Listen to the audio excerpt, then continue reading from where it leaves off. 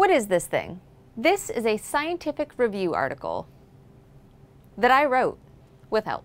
Normally, when we talk about papers and publications in science, we're talking about publishing articles about our own research. So we've done an experiment, we've written it up, and we've published it somewhere so that other people can read about it. But there are also these other things called review articles, and that's where somebody takes a look at a topic or a field, and rather than publishing about their own research, they sort of do a survey of the landscape, and they publish a review of what's happening in that field or in that topic. And these are really useful to me as a scientist when I'm trying to get into something new. So I find review articles really helpful and useful to my sort of scientific learning and journey, but I didn't ever think that I would write one, because to me, the people who write review articles are experts in that field, and they have spent years thinking about this thing, so they know where all the important parts are and they can synthesize all of those for you. And I didn't feel like an expert in my field, but last year, actually April of 2017, I believe, my advisor asked if I wanted to write a review with him. So the journal asked that we write a review on cardiovascular precision medicine. And that's a huge topic, and I didn't know where to start. So I spent a lot of time thinking about what is precision medicine, and because I spent a lot of time writing that down, I'm just going to read to you what I settled on as the first sentence of the abstract of our paper. Precision medicine strives to delineate disease using multiple data sources, from genomics to digital health metrics, in order to be more precise and accurate in our diagnoses, definitions, and treatments of disease subtypes. By defining disease at a deeper level, we can treat patients based on an understanding of the molecular underpinnings of their presentations, rather than grouping patients into broad categories with one-size-fits-all treatments. So the idea really is that rather than just looking at a patient and saying, okay, you have X thing, we're going to treat you with Y, we're instead now using all of the sort of increased data available to us today, from things about genomes to the proteins our body are creating, to RNA, to phenotypes, our physical presentations, to information from Fitbits that many people are wearing. We're taking all of these different sources of data that we have about patients now and trying to really narrow in on not just, oh, you have disease X, but, oh, you have this specific type of disease X caused by Y, and so we're going to give you Z treatment. So I was thinking about precision medicine, and I was thinking about cardiovascular disease, and I was trying to think about how to bring these two things together into this review, and it's such a large topic because we're starting to use all of these techniques in cardiovascular disease, and how was I supposed to sum all of that up into 7,000 words? Like, it's a lot to do. I started by just sort of writing down case studies of instances of cardiovascular precision medicine that I knew of, and I met with my advisor and I was like, I don't know, I wrote a bunch of stuff, but I don't know how to organize it and I don't know how to put it together. And so he helped me sort of think of a framework of how I could take the stuff that I had written and the ideas I'd been thinking about and sort of synthesize them into a paper that had a flow and that made some sense. So that broad backbone that we came up with is one where I start off by talking about precision medicine in other areas, so places like oncology and cystic fibrosis, where they've really been doing precision medicine and this kind of research for a long time. And so talking about lessons that they have learned and ways that we can integrate that into cardiovascular research. I then talk a bit about what we're already doing in cardiovascular research, both in the lab and in the clinic, thinking about genetics and precision medicine, and I use some case studies of both rare and common diseases to illustrate some of these things. I then really broadly again talk about sort of new genetic technologies that are coming in, so things like CRISPR and how we can integrate that into, again, research and the clinic in cardiovascular medicine. And then I end off talking about some things we're going to have to do a little bit better in the future and sort of issues we're going to have to tackle in the future. And then I wrote it, and it took a while, and I wrote a draft and I sent it to my professor, and he had edits, so he edited it and then he sent it back to me, and then I made edits, and then I sent it back to him. One of the things that was really hard for me in writing this, that was an interesting, fun challenge to tackle, was that the audience for this journal is doctors. And so I am a geneticist writing about genetics, talking to doctors. And so I was having the issue where I'm really comfortable with the genetics language, but not a lot of the medical language. So I was over-explaining the medical terms and under-explaining the genetics terms. So that was kind of an interesting, fun task in thinking about audience and who was going to be reading this. But so we went through all these rounds of edits, and then finally we had a draft, and I submitted it to the journal. They took it and they sent it out to some other experts in the field. And those are blinded, so I don't know who those people were. But about 4 weeks later, I'd say about a month later, they then wrote back comments on the draft. And I actually found their comments to be really helpful.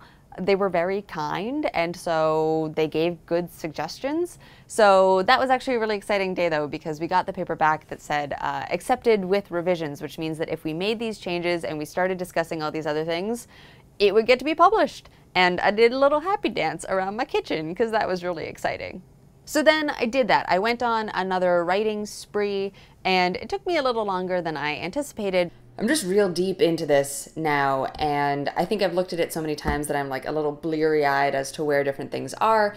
And I will say that I appreciate this iterative process so much, because I think that having it go through all these rounds of revisions and having so many different people's input on it is going to make it the best review possible. But at this point, I think I'm also a little nervous that this might be the last round, and so these are the words that are going to be published, and that's a little intimidating. But I need to power through this. I need to get this done. Finally, we came to a draft that had incorporated all of my original thoughts and my advisor's thoughts and the thoughts of these outside reviewers and the editor at the journal, and synthesized them all into one paper, and I sent it back. So that was December 31st of 2017. That was one of my final things that I did of 2017, is I sent back this entire draft. And then 2 days later, on January 2nd, they accepted it. So that was super exciting because, sure, it's not my own original research, but it is the first piece of published scientific literature that has my name as first author on it. And then after that, they sent us proofs, which was such a cool moment to actually see it in a form printed that looked a little bit like this. We got proofs of the review. These came in a couple days ago, and as soon as I saw the email, I like shrieked, and the whole lab came over and we were looking at them because it was so exciting. This is the first time that there's something published with my name as first author. It looks so real and professional, and I'm going through today and I'm looking at typos, but like this is a real thing. It's something about it being formatted, and like our illustrations are in here. It's so real. And also when I got through it, I was just so excited because up at the top too, it says like Dainis and Ashley, and like, that's me on there. I also realized while doing this that like, it's really long. We went over the word count, but like, how did I write so much? How did I write so much? This is like a fraction of what my thesis is about to be. And so I went through the proofs and I made little edits here and there, and I sent those back. And then it was in, and we'd sent back the proofs, and it had been accepted, and I had no idea when it was coming out, but I just waited until April 30th when I went to the website and my name was on the front page. That means that you can go read this article that I wrote entitled Cardiovascular Precision Medicine in the Genomics Era. And I hope that maybe you will want to read it, because one of the cool things about this is that it is an open access publication. So many scientific publications are behind paywalls. Considering that I am all about disseminating science to the public, I feel pretty strongly about things being open access, which means there is no paywall. You can go and read this. And the reasons why some articles are open access and some aren't is like a big discussion about science publishing for another video, but I'm really, really excited that the first thing with my name on it is open access, and that I can put a link in the description and you can go and read it.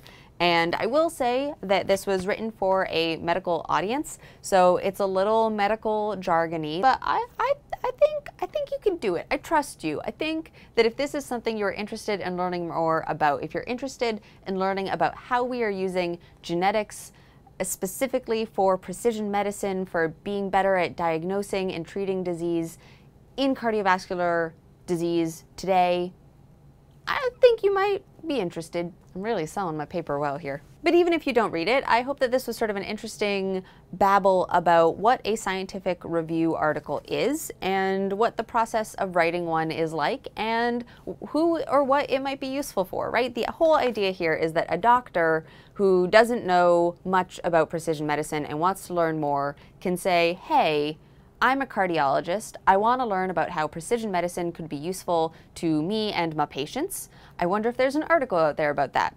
And then hopefully they would find this article and I could be like, hey, let me tell you about how precision medicine can help you and your patients in the cardiovascular world. So hey, I'm clearly a little rusty at this. I've been gone for a while focusing on school, and I'm still going to be focusing on school a lot. I'm hoping to graduate with my PhD at the end of this summer, early fall. So things are a little bit busy around here, but I am going to start trying to put out more videos again. So a huge thank you to every member of this community here and on Twitter and on YouTube and on Patreon who has continued to support me and interact with me on all of those platforms throughout this content drought. It means so, so much that you guys have stuck around and are still supporting me, either like really supporting me on Patreon monetarily and helping me to physically make these things, or just emotionally supporting me here and everywhere with like comments and just sticking around and being part of this community. I appreciate it so much through this end of PhD. There's gonna be more content coming. I'm trying to keep you guys in it here with me, and so thank you so, so much for just sticking around.